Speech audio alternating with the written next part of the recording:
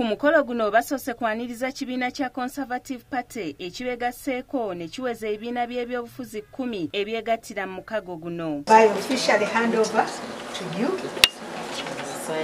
as a sign of your commitment to being members of IWOP, responsible, active members of IWOP. We are ready and we shall try to see that we suit into the formation of IWOP so that our constitutions do not curtail women to be freely join this formation.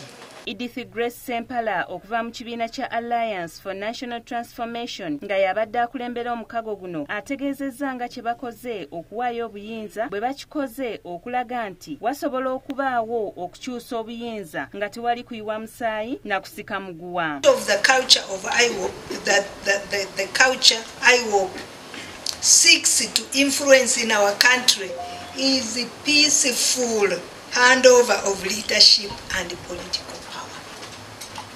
That is why it is very exciting for us today at ANT as women, yes, in political parties, IWOP.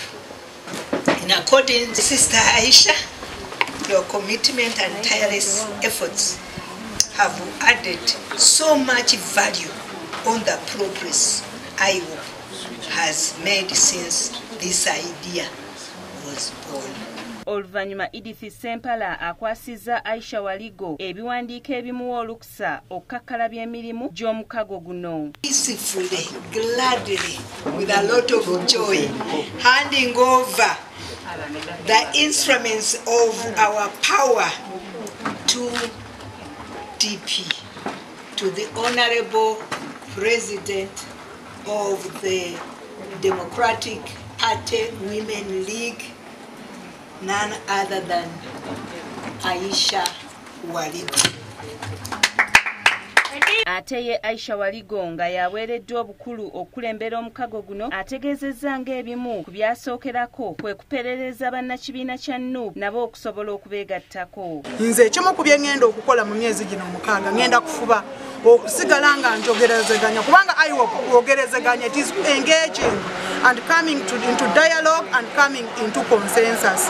Tugenda kusigala nga twogera n'abakulembeze ba National Unity Platform. Nkimanyi omukyala akulembera National Unity Platform mukyala ayagala nnyo ensonga z'abakyala Honorable Flavia.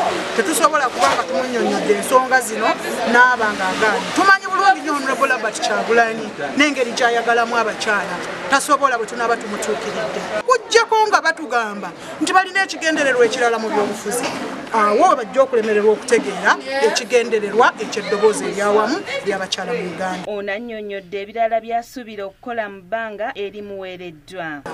Eky'amaanyi ennyo kye twagala okulaga bannayuganda nti mu Uganda wano kisoboka okukyusa obuyinza mu mirembe nga tewali kuyiwa musa. Bassaabawandiisi b'ebibiina eby'enjawulo omuli Alice Alaso owa ANT, Christine Kalule owa DP bayozaayozezza Hajjatu Waligo wamu ne Edith Sempala olw'okulaga obuvumu okuwaayo obuyinza. I congratulate you that you have given birth to your baby, that you have carried for the period of time, and all the backbreaking work has now delivered a product that we are all happy to see moving forward. It is a peaceful transfer of power. We are guaranteed one thing. We are guaranteed that the nation of Uganda will not be torn into pieces and there will be stability, that our children will be safe, our girls will not be raped, and our women will be safe. That is the guarantee that comes with peaceful transfer. When it is not there, the story will be totally different. Very different for all of us in the opposition, but even more different for the NRM actors. Because you'll be wanted people, I can tell you. So, this peaceful transfer of power is something that we salute you, I hope for, and we pray that the world, the country, will learn from it. Peter Wandeme, yabadde ku Radio TV, Amasukulumu.